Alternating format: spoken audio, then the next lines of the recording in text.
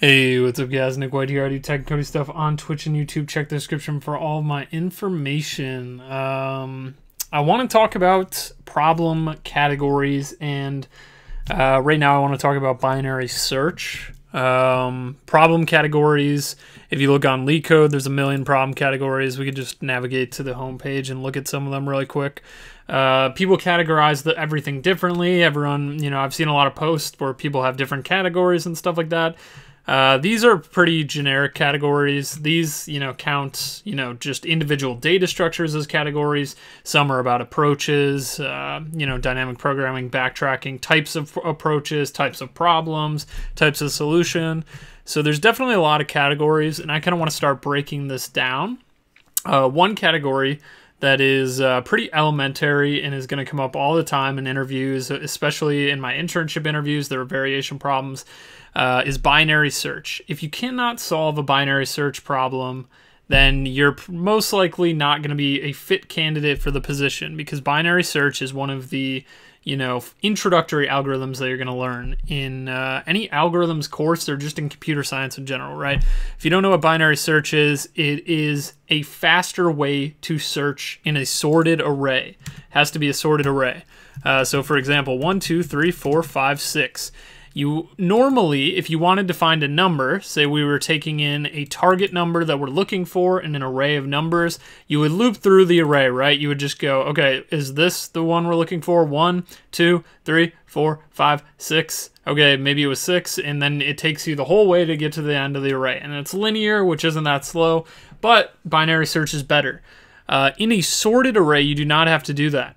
If you ever have used a phone book before, the names are sorted alphabetically. So if you're looking for someone whose last name is L, are you going to go page by page through all of the A's, then the B's, then the C's? No, you're just going to open it up to the middle. And that's what we do in binary search. We look at a sorted array and we look at the middle, and if what we're looking for is less than whatever's in the middle, we look on the left side of the array. And then we look in the middle again, and we keep cutting the search space in half. If it was greater than, we look on the right side, and then again, we do the same process. So that's binary search. I'm sure you're all aware of what a binary search is.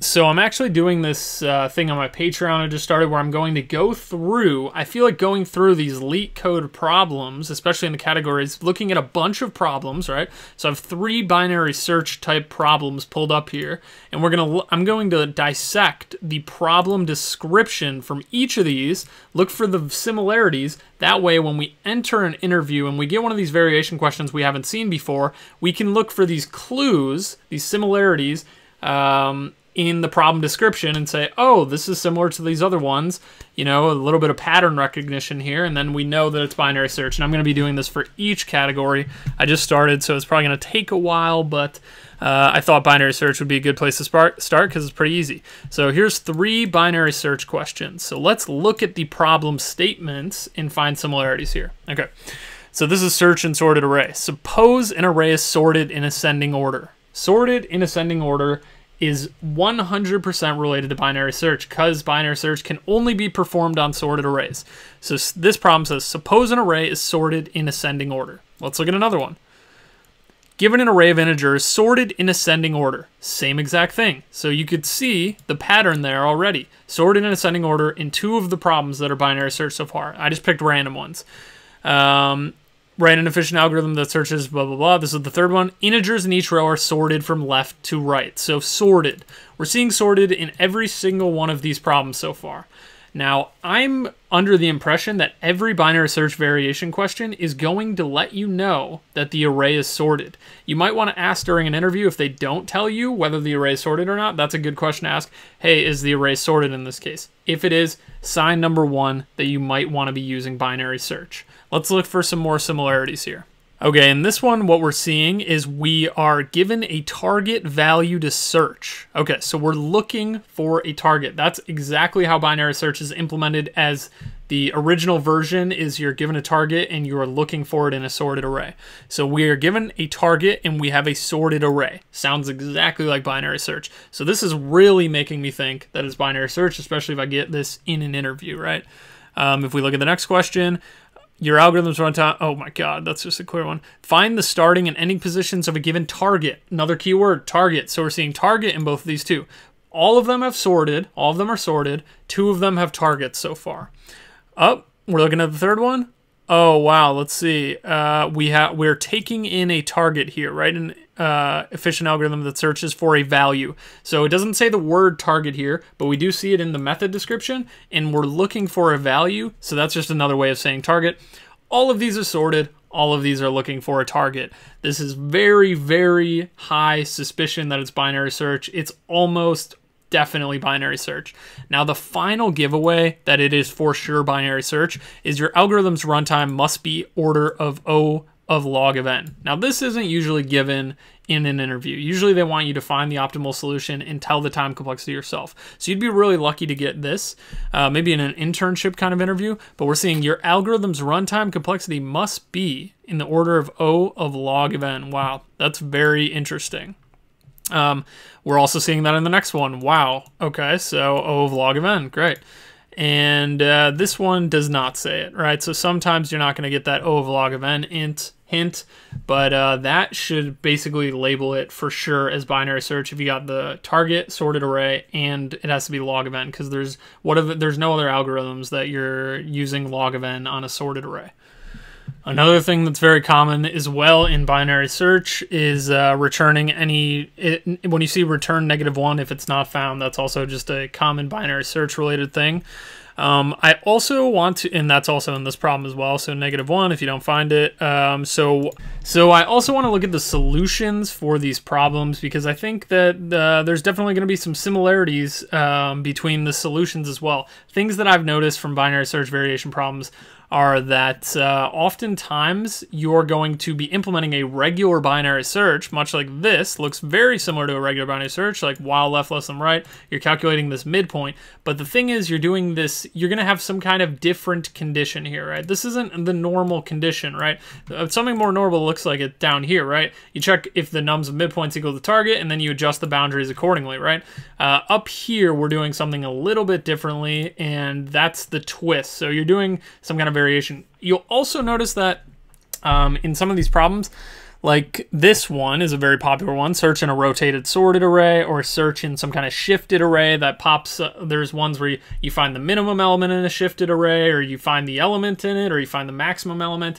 In these, you're going to find some of these variation problems, you're going to do 2 binary searches. One of them to find some kind of thing to understand the array, like the pivot element, so we can find which side that we actually want to search on.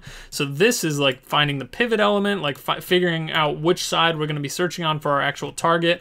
And then down here is the more normal binary search. So sometimes you'll modularize, and you might even want to just go into it once you figure out it's a binary search problem and just write out the function binary search. Just write it out and then think from there. That's what I would recommend maybe during an interview. Say, I know that this involves binary search, so I'm just going to write a binary search as a reference for myself. And then you can maybe make changes, change the method name, and just change it from there. But writing out a basic binary search might help you once you know for sure that it involves a binary search. So this problem is pretty straightforward. Just a little caveat right here. It's the same as a regular binary search, and then you got that little condition change. Let's look at the solution for the other ones. Okay, so this problem, once again, we have 2 separate binary search calls. There's no regular binary search in this, actually. It's going to be, both of these methods have that twist on them. So these are both modified binary search methods. So, you know, you're not always going to just have a plain binary search in here somewhere. So I think the main goal is thinking about these conditions, thinking about the task you want to accomplish here, the twist, or the variation, like what's the hard part about this. And it's always involving, you know, this is the same, right? This is calculate the midpoint. It's regular binary search. The difference is how you're adjusting these boundaries and how you're searching for something. So that's what you really need to figure out when we're looking at these problems. So in this case, we modularized twice. This is find starting index, find ending index, and yeah, pretty straightforward, just that little twist on the boundaries. So let's look at the third one. All right, so this one's a little bit more unique since it's on a 2D array. Yes, you can do binary searches on a 2D array if all of the rows or the subarrays are sorted, so you can do that.